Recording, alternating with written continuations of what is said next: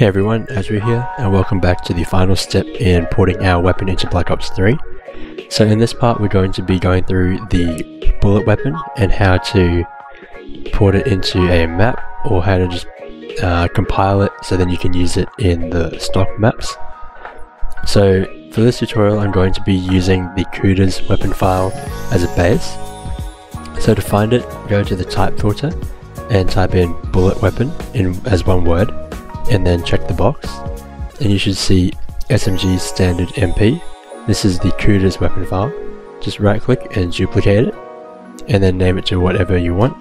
So I'll call it Ballista MP, and you can see it's made it under SMG standard. So I'm just going to right click and then go cut, and then uncheck the type filter and check the GDT filter, and then under the Ballista GDT I'm just going to right click it and then go paste asset, and you see it there now. So now we just need to go into here and start changing all the values to something for a sniper. So for the display name, just go Ballista and do the same for the in-game name. Stat name, Ballista lowercase. Player anim type we set to sniper. Inventory bullet type bullet. Class rifle. Penetration large. Impact type bullet AP, standing for armor piercing. And then offhand slot offhand class none. Fire type single shot. Clip type bottom. And then you can leave all the XCAM things here. And make sure that when you scroll down a bit, rifle bullet is checked, and then bolt action is also checked under type options. And scroll down a bit more, and then you'll see all the melee options. You can change these if you want, but I don't normally change them. And down here we need to make sure that dual render ADS is checked if you have the ADS scope model. I don't have it for the Ballista, so I'm not going to use this. And if we scroll down a bit more, we'll see the sprinting movement stuff, but we won't need that. And the ammunition here is the first part we need to focus on. So burst count, leave it 1, and then ammo name, just call it Ballista and put the same for the clip name. Ammo count clip relative, check that, and then in the clip size I believe it's 7, and then max stock ammo, this number here is multiplied by the clip size to show you the full ammo that you'll see in game. For now I'll just leave most of these blank, and just keep scrolling down more and you will see the damage ranges. You see all of them here are filled out, but if you don't have these values, like if you're coming from a previous game, what you can do is just go fill out the first one for the max and then go 3000 and put all of them to 0 except for damage 6 minimum, and then go 70 and 4000. So then it would just look at these two values and then use these instead of worrying about everything in the middle. So we scroll down a bit more and then we can see the location damage. We just need to change these to something like what a sniper would have. So I think these snipers are 4 and 4 for helmet and head. And then we'll just scroll down here to the state timers, and you'll see that there's a lot of values here that we need to fill in. The way I do this is I open up a weapon file from a previous game, and for this tutorial I'll be using the L96 from Black Ops 1. So open it up into the UGX weapon editor, and then under models and anims, go to the state timers tab and you'll see all these here. And I'll just start copying these in. So the fire time is the duration of the fire animation, and it will be scaled to play at in that time. Melee time, I don't think we use that in Black Ops 1, but we use it in Black Ops 3 for the actual the gun hit animation. And then the reload time is obviously the time it will take to reload the weapon. And then the reload add time is, if you can look here, it's when the gun will actually increase the ammo on the HUD counter. So we just put that in reload add. And the reload empty time is the same, it just shows how long the reload empty animation will play. And then the same for the reload empty add time, it's when in the animation the HUD will show more ammo coming in. So then these reload quick. The way I do this is I open a calculator, and then I just go to the reload time, copy that, and I multiply it by 0.8, and then use that as the reload quick time, and then do the same for the empty time, like that. And then reload quick add, we just go to the reload add, multiply that by 0.8, like that. And then the reload start and reload end are only used for weapons with segmented reloads, so we won't be using those for this weapon. And then you can skip all these special combos, because if you hover over them, it's when it has a dual magazine reload, and we don't have that on this weapon. So then we'll just keep going and copy the times from the L96 over to this weapon.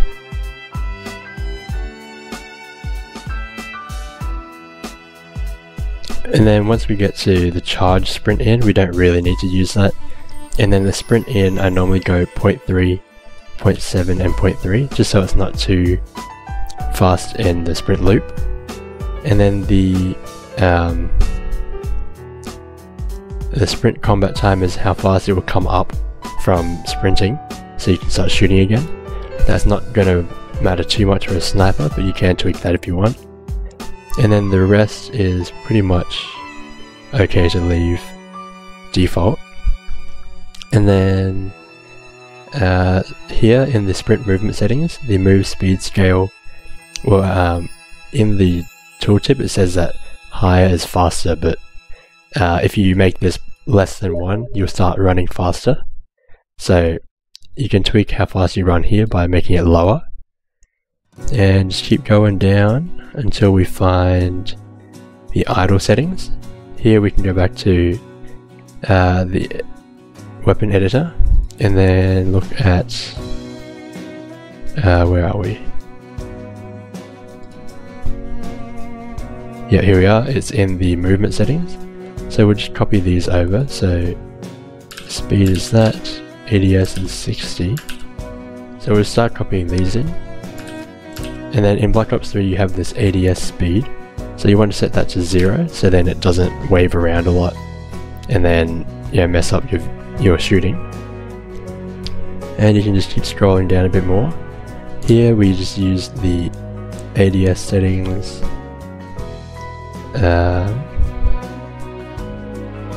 and I think that is in here at the top. So then the trans in time is down, where is it? Here. Just paste that. And trans out. And reload trans here. And then the zoom out frac is a bit lower down, it's here. Bob factor is 0.7, that's correct. View bob multiplier 0.2. And then let's see, here we will have a zoom fob, but then in the Black Ops 3 one it shows the focal length. So you need to convert that, you need to convert the field of view to a focal length by going fog to focal length. And then I'll leave a link to this page in the description. So then you type in around 30 fob and then change it to the focal length, so that's 80. So then we can just go into the asset editor and change all these focal lengths to 80. Save that. And then just keep going down a bit more. You can tweak these later if you want. But just for the tutorial I'll scroll down to the overlay. If you want to use the black strobe, I'll leave a link in the description for a download to a strobe overlay. But I believe I named it strobe overlay. Yep, strobe overlay C. So I'll just use that for both the shader and low res. I'll change the reticle to crosshair, and you want to leave the width and height to 480. And then here in the view gun you want to set your ballista body view, and then your world gun to the ballista body world. And then here you want to find your magazine model, so that would be the world model. And hide tags, I don't believe I need to hide any, so I'll just get rid of that. But if you need to hide any tags, you can put them here. And here we need to add the strobe model, so that's the strobe view.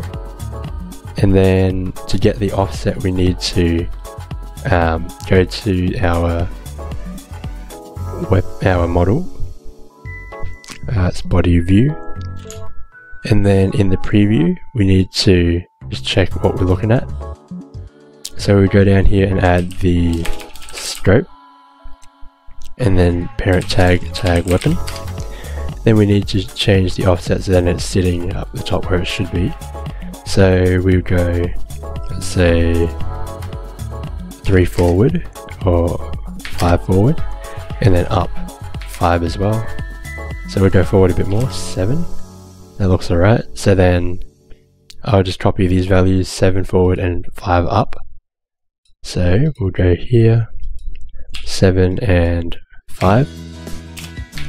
And then the view model tag, I believe we need to put tag weapon here. And then I realize that we have the iron sight still on this model.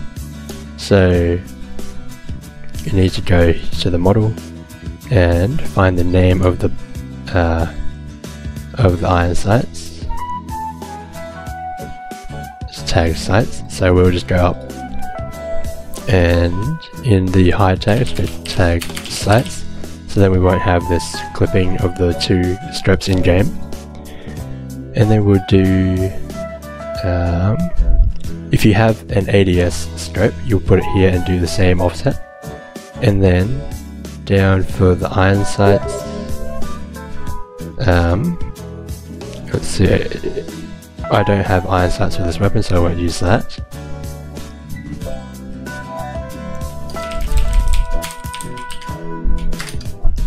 I don't have iron sights, so I won't use that. And then for the clip, I will change this to mag view, and then we need to do the same thing for the world.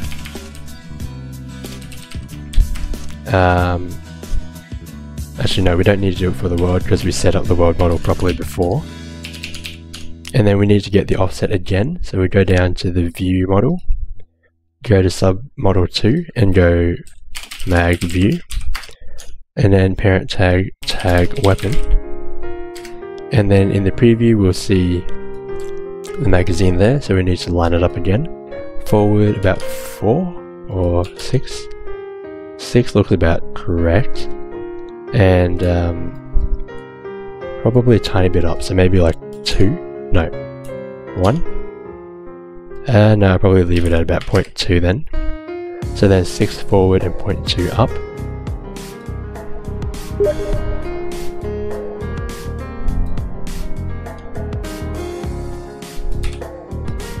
Like that, and just press Ctrl S to save all that. And then down here in the weapon camo, just get rid of what's there and save that, and then we get onto the animations. Here we'll just replace VM AP9 with view model ballista, and then you'll see that it's shown the animation that we created before. So we'll click on that, and we can pretty much just copy paste this view model ballista into every other animation field here, because we have the same names for each of the animations. And then for the reload specials, we just get rid of all these because we don't have these, and then just keep going replacing them.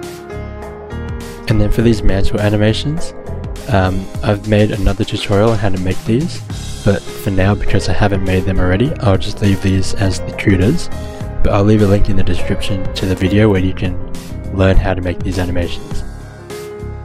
And then for the walk, jump, and fall animations, you can use the CUDAs animations because they work pretty well still. And I don't have the slides because they're in the other tutorial as well, nor do I have the wall runs, so I will leave those for now. And then the rest is pretty much ready to go. I'll just press Ctrl S to save that. And then the way we use this in a mod is we would go to our mod and then right click on MP mod or ZM mod and then go edit zone file, and that will open up here, and then you just type weapon, comma, and then the name of your weapon, so it was Ballista MP, save that. If you want to use it in a map, you would just go to the map ticket and then go open map in Radiant, and then once Radiant has loaded, I'm going to just drop it down near this ladder here, so we can go to the entity browser. If you don't have that, just right click on any blank space up here and click entity browser, and then you'll be given this window. Just go to weapon, and then your weapon should be here. Just drag it and drop it onto your map, and then you should see it's there now, and I'll just move it up a bit so it's not in the floor, and then this is what we should see in game. So then I press Ctrl S to save that, close it, and then make sure that our zone file has the weapon in it. As you can see here, it does already. So then we just go compile, link, and then run and build the mod, and I'll be back once the mod has compiled and we're in game. So now when we're in game, just go time scale 10 to speed up time. And then over here you'll see we have our new ballista, so I'll just use that, and there you go. You have your new weapon in Black Ops 3. So that's how we get a custom weapon into Black Ops 3, and you can see that it looks pretty nice in game because I've used the custom textures from that bonus section, but if you haven't done this, it'll still look pretty nice. So that's it for this tutorial. If you have any issues, leave a comment, otherwise give it a like, and I'll see you in the next video. See ya!